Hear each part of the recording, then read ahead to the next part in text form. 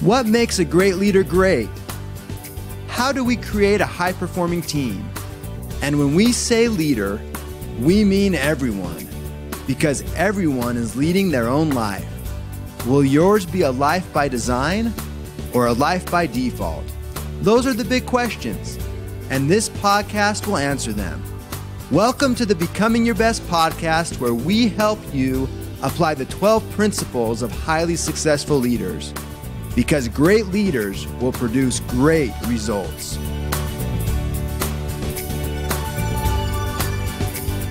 Welcome to all of our Becoming Your Best podcast listeners, wherever you may be in the world today. This is your host, Steve Schallenberger, and we have a delightful guest with us today. She is an international award-winning speaker, Amazon best-selling author, and has over 19 years of experience in training and consulting. Welcome, Amy K. Well, good morning. Thanks for having me. Oh, this is going to be fun. Amy K and I have had the chance to visit a little before we got going, and this is going to be a treat for all of our listeners today. And before we get started, I'd like to tell you a little bit more about Amy K.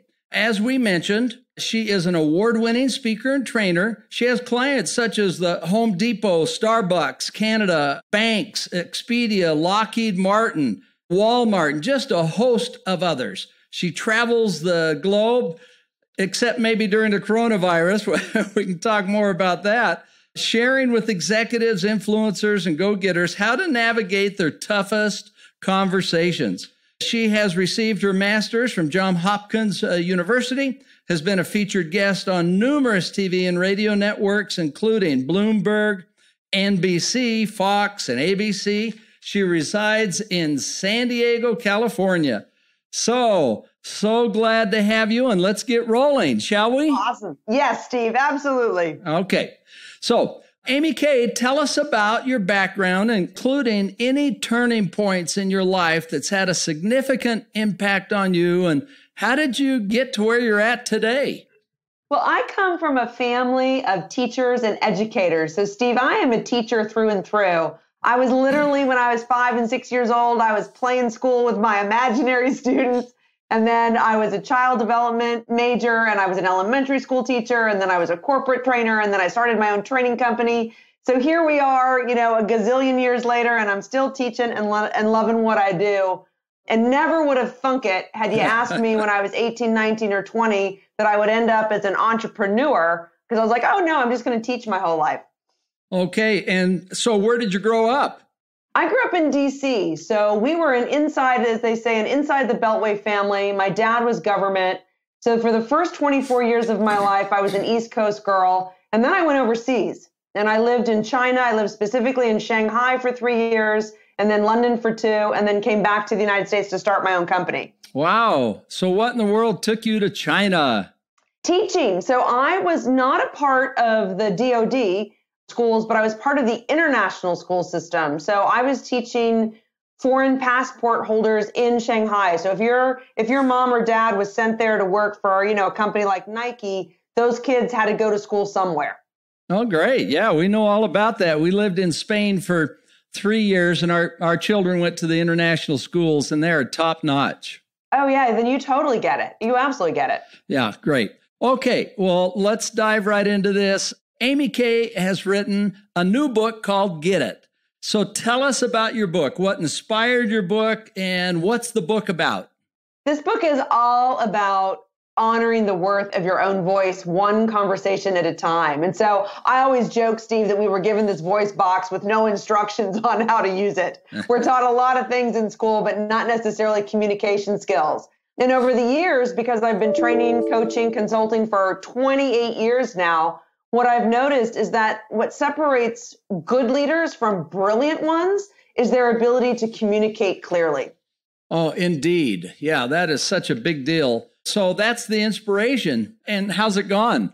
Oh my God, we've had so many success stories already. So the book came out I want to say a little over 4 weeks ago. We hit the bestseller status in 6 categories. It was super exciting. The wins, we just celebrated. A woman wrote in and said that in the middle of this pandemic, she lost her job, but she used some of the magical phrases in the book, and she ended up not only with a $10,000 salary increase, She got a $10,000 signing bonus. And then one of my clients used the magical phrases in the book. And I kid you not, this is the win we just got a few days ago. She closed a $6 million deal. So it's just fun to see other people getting results. Well, that's fabulous. Well, let's just dive into some of the parts of the book. Amy K sent it to me in advance, so I've had the chance to read it. She talks about, this is interesting, it'll be helpful, and it's going to lay the foundation for maybe other parts of our visit today. 4 tenets of getting what you want. Those are really interesting. I'm just going to quickly share them, and then I'd like to have you talk about them. And also, the other thing, Amy K, I guess it's pretty important for people to know what they want. And then also, how do you reconcile what the other person wants? Or do you even worry about that? So maybe we could talk about that. Here are the 4 tenets that she talks about. Life happens one conversation at a time. Great. The quality of your life is a direct reflection of the quality of your conversations. This is cool stuff, isn't it? And the life you desire is on the other side of a tough conversation, and tough conversations can get you what you want and create a profitable life. So do you mind talking about this a little bit, and what's the background on this? I love this thinking, and I guess you first have to know what you want, and then how do you reconcile of what other people want?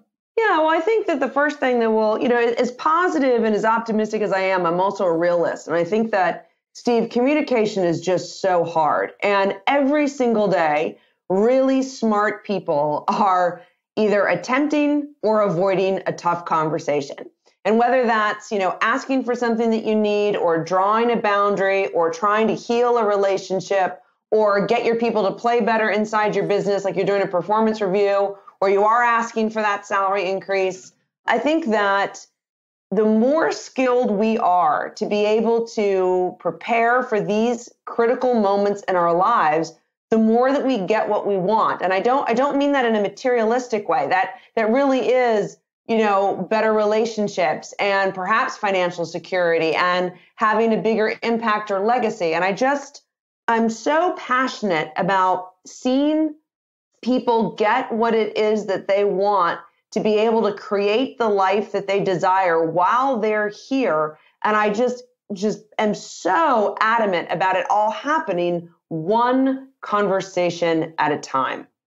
Okay. So what's your recommendation for people to know what they really want? Well, I think that sometimes these are the quiet moments, and these can be the toughest conversations. I think that we live in a world that's filled with noise. And I think that we live in a world that's trying to tell us what we want and need. And so we do a lot of comparison. We do a lot of looking outside of ourselves for answers. And I think that taking that quiet moment to get really clear about, what do I think that this is really going to get me? Like, why do I want it? How do I think it's going to make me feel? Like I often work with very successful CEOs and senior leaders, and they always have these huge monetary goals. Like, I'm going to make 100 million, and then I'm going to make 1 billion. And I'm like, well, when that happens, Steve, how are you going to feel? And they're like, happy. And I'm like, dude, if you can't be happy here, you're not going to be happy there. So let's figure out what it is that you really want here and now. Okay, good. That's great. And you're saying, Amy K, from the get-go, foundationally, people really need to know what they want, what they're about, where they're going? Yeah, and I think that it's about clarifying your real want. What drives you? What motivates you? What is it that's most important to you? And I think that oftentimes there's an underlying need that we have. And I think that part of the reason that we don't get clear about it is we don't have a language for it. Many adults, when you say, how do you feel? They have a 3-word spectrum of emotion. It's like mad, sad, and glad. And when you can break that out into a wider spectrum and improve your own emotional literacy, then you start to get clear about your own needs and your own wants, which then allows you to better connect with other people, to better connect with yourself. And so there's a whole step in the book where I talk about connection versus power. And most of the conversations that we have that go sideways or that blindside us is because they're power driven. People aren't looking to empathize. People aren't looking to understand or connect. They're looking to have power over somebody else. Okay. And I was just curious to get your thoughts. how important is it in conversation? So I like where you're starting from. People have to know what they're about, and you break it down to one conversation at a time, and the importance of the tough conversations. And I guess being able to know how to navigate that, which we can get into. How important is it that they know what the other person wants? What's your thoughts on that? I think it's really important that if you don't know, that you at least are aware that somebody else has their own. So if I know you well, I may know what you want, but until I ask and I practice something called the law of reciprocity, then I really don't know. So for instance, I can make a false assumption and that can have a conversation go sideways because I think I know what you want. But until I ask, until I actually take the opportunity to say, what is it that you need? What is it that's most important to you? What do you value? How are you hoping that I respond? Or what can I offer? Or what do you want to request from me? Those are the questions that so often we skip in our really important conversations. And false assumptions can create a story in our head that's not even true. Yeah. Oh, I'll say. And one of the fun parts of Amy K's book is that she has some magical phrases. Let's just talk about that. What are some of the magical phrases that effectively break down walls and create new possibilities? Steve, I love magical phrases. I'm a curator of just these brilliant sort of back pocket one-liners. And, I've been doing sales training for, again, almost 3 decades. And I'm the first to say in a sales training, I don't want you to script. Like, I don't want it to become robotic, but I want you to have these brilliant one-liners, whether it's a response to an objection or it's just kind of a pivot in a tough conversation. And so in the book, I actually share a lot of magical phrases that can apply both at work and at home. And one of my all-time favorites is this super fabulous phrase called a part of me. So what happens is when most of us are in a tough conversation, we will speak with absolutes and we'll say something like, I'm angry, I'm frustrated, I'm annoyed, I'm disappointed. And the person that we're talking to hears it as if it's an absolute, meaning you're 100% this emotion, you're 100% angry, you're 100% frustrated. And so what we do when we use the phrase, a part of me, is we create all this other space for other emotions that are much more positive, like inclusion, respect, and love. So if I said to you, Steve, Steve, a part of me is really disappointed, then you're like, oh, well, what's going on? If I say, a part of me is really upset, you're like, oh, okay, well, talk to me. But if I'm like, I'm angry, then all of a sudden the walls go up, we armor up instead of becoming more vulnerable. So this is a great thing to use with teenagers. If you're stressed or upset with a teenager, a part of me actually gives them space to dialogue with you versus getting more defensive. Great. Okay, that's a good example. And let's talk about a few more of these. I'm just so curious about them and how they seem to work. Another one is, how might we? Yeah, so I think that one of the Hope you don't mind me asking these questions. I love them. Yeah, no, this is great. I'm a huge fan of inviting people to a real dialogue, a two-way conversation. And so how might we is sort of a foundational one. When I was teaching elementary school, this is something that I used with my 5th graders back in the late 80s. And what I love about the how might we is it's open to possibility. We don't have to have the right answer, but we are going to co-create the future together. In other words, adults love to be asked, they hate to be told. So I do a lot of my corporate meetings, I do a lot of my trainings, I encourage all of my CEOs and leaders to really have a how might we question in the meetings that they lead to get more buy-in, more engagement, more inclusivity. Okay, and can you give an example of that?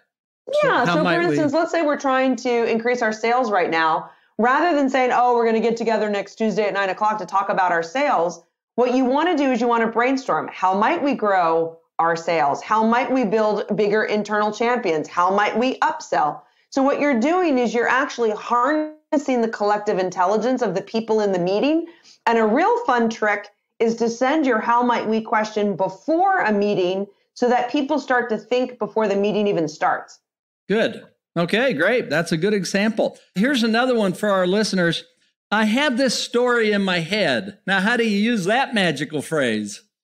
Well, this is when we don't want to create, again, the assumption that I know exactly what it is that you're thinking or that I've interpreted your behaviors correctly. So, for instance, let's just say you walked by the hallway the other day and you didn't say hello. And that really bothered me because we're close colleagues. So I might swing by your office and say, hey, you know what, Steve, I have the story in my head that, maybe somehow I offended you when I made that comment in the meeting the other day. And you'll look up and you can say anything you want. It could be, yeah, you did. It could be, no, I have no idea what you're talking about. Or it could be, no. And I was like, well, I just noticed that we didn't connect the other day. And it might have been like, oh, I was working on a project.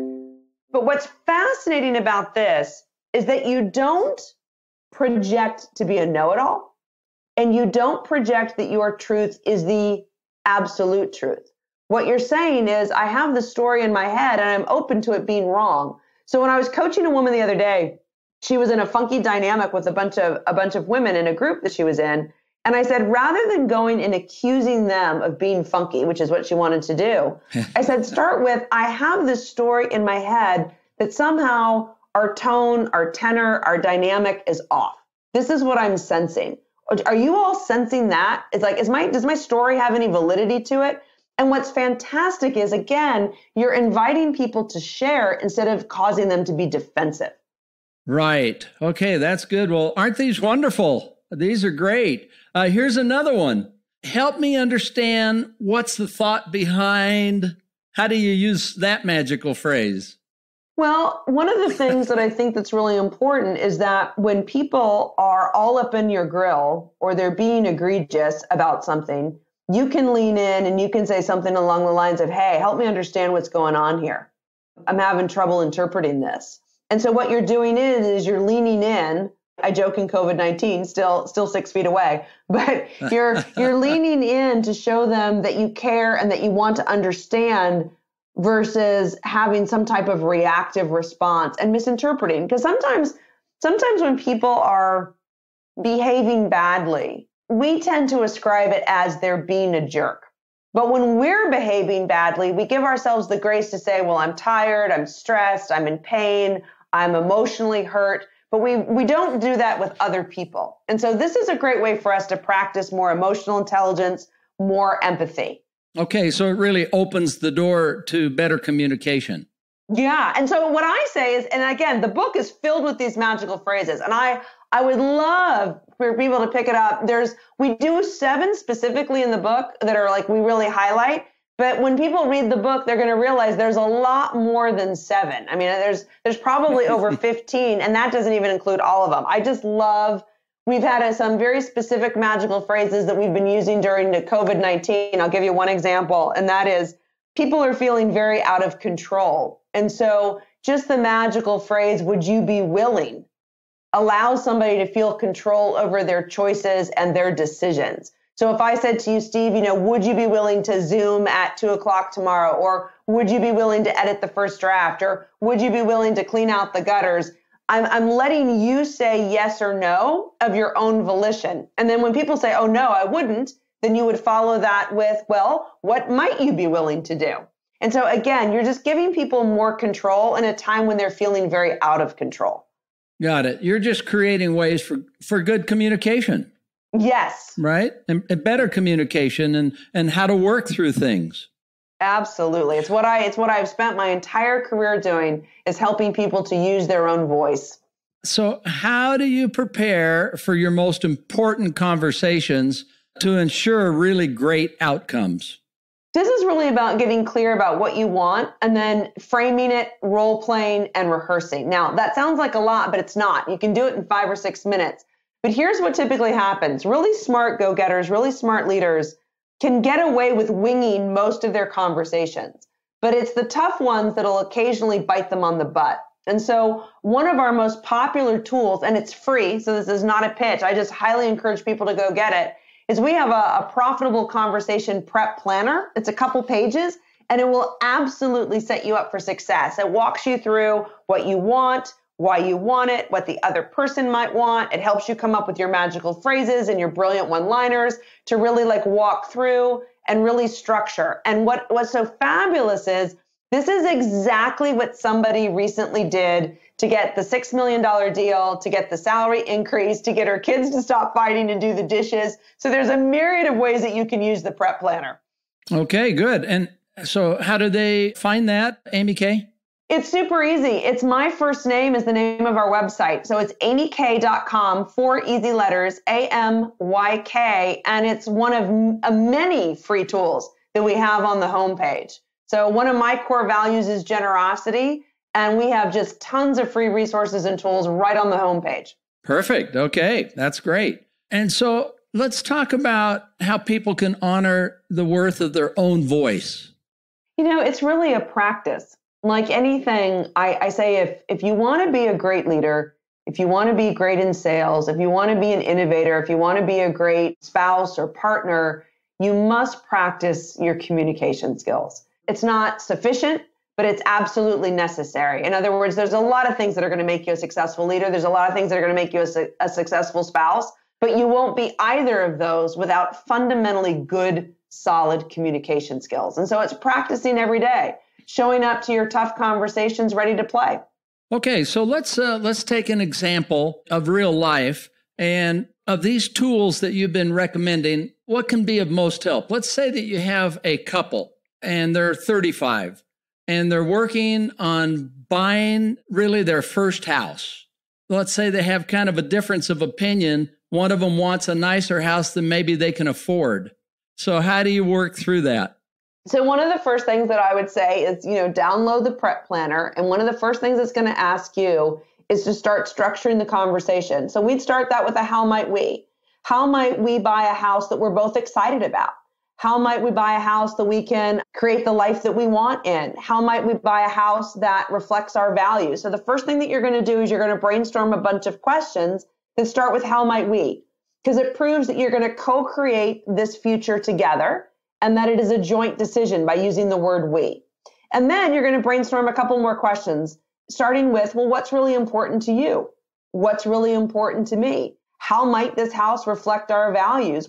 How long do we see ourselves staying here? Do we want to raise kids here? Do we want this to be a place where grandkids come back? Do we want it to be temporary? And so getting really clear again about what you want and then framing it in a way that says, okay, I'm going to respect both my wants in a house and yours. Then you might dive into what's the best house for our lifestyle. How would it reflect our personalities and the activities that we want to participate in? How does it reflect our budget? And so then a great question, and this is super important for both individuals to answer on their own first, is what are my negotiables? What are my non-negotiables? In other words, where can I be flexible in this house and where can't I? And a great example is somebody might say, we have to have a 2-car garage. Somebody else might say, we have to have 2 bathrooms. Somebody else might say, we have to have room for a swing set for the kids. So you just get, again, really clear on your negotiables and your non-negotiables. And then, and this is really important, in a tough conversation, when you hit these really sort of tense moments, it's important, Steve, to remind yourself that no matter what you say, it's only going to do one of 2 things. It's going to hurt or it's going to help. There's no neutral in a tough conversation. So before you open your mouth, you really want to think about, is this going to hurt us? Is this going to hurt Steve? Or is this going to help us? Is this going to help Steve? And so even when I have to communicate something that could be difficult for me, it could be tough for me to use my words, maybe I get all choked up, then one of the things that's really important, especially for female listeners, this is not to be biased, this is just statistically proven, women tend to get a stronger physical response in their bodies on a tough conversation. So their chest will tighten or their neck will tighten, or maybe sometimes they even get teary-eyed. It's not to apologize for that. It's to say, well, clearly this matters to me. Clearly this is important. So let's find a way to make this work. Oh, that's a great response. So thank you for all those tips. I know that is helpful for anyone that's thinking about an issue like the example I just gave, but that's just one. It could be many different types of things of how to prepare. So as you think about your experience, Amy K., and you think about tough conversations and somebody wants to get ready for one, what's your most important advice? I think the most important advice is to prepare yourself by setting yourself up for success and not winging it, to really go in and to think about, even if you're just taking 5 minutes of what is it you really want? What are the questions that you want to ask this person? And to really kind of set yourself up for what they might say and then how you would respond. And the other thing that I think that's really important is that if the conversation goes a little sideways, or maybe you say something that you regret, it doesn't have to be done. You're allowed to go back and say, hey, you know what? Yesterday I reacted, but today I have a thoughtful response. Or yesterday, I didn't know what to say, but the more that I thought about it, here's my thoughtful response today. And to remember that while you can't undo that conversation, you can absolutely have a more profitable one today. Great. Okay. Well, this has been a fabulous visit today, a fabulous interview. Amy K is so talented and has so much to offer. The book, Get It, is packed full of things that are helpful. So any final tips you would like to leave with our listeners today before we wrap it up? Yeah, I'll go with what I used to tell my very, very young nieces and nephew. Use your words. Just use your words. Use your words, huh? And how do they get experience with all the magical phrases? First of all, the book, Get It, which is available on Amazon, is filled with them. And then there's all kinds of exercises and examples in the book of where you can use them. And then it's a matter of practicing them. And so now they're in my DNA, but I'm still collecting new ones. I mean, every year I get a bunch of really brilliant magical phrases, and I just keep adding it to my collection. Okay, good. Well, Amy K, tell us one more time how people can find out about what you're doing. Super easy. You can go to AmyK.com, AMYK.com. You can follow me on Instagram at AmyK_Hutchens, but we have lots of fun tools and resources for everybody. Okay. Well, thank you, Amy K, for being part of this show today. And this has been a really terrific visit. And we wish you all the best as you're making a difference in the world. Oh, thanks, Steve. Thanks for the invitation to play today. Yeah, you bet. It's been a lot of fun.